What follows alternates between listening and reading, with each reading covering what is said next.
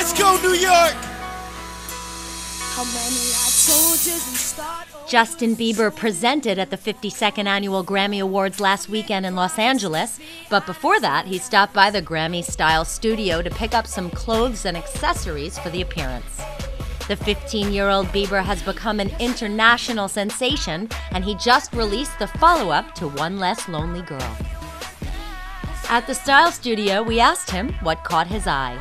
Well, I kind of just got here. I've only looked at like one thing, so I don't really know.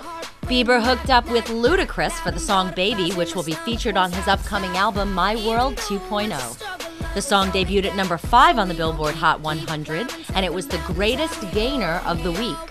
He talked about hooking up with Ludacris. Yeah, Baby was a lot of fun to record. We recorded in Atlanta, and it was a lot of fun. I got to work with Ludacris, and that collaboration happened. My manager knew him. I met him about a year prior, so we decided to make the collaboration. With his songs One Time, One Less Lonely Girl, Love Me, and Favorite Girl, Justin is the first solo artist in history to send 4 songs from a debut album to the top 40 of the Billboard Hot 100 prior to his album's release.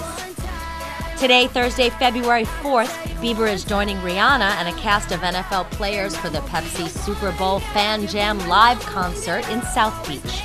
His My World 2.0 album is slated for release March 23rd.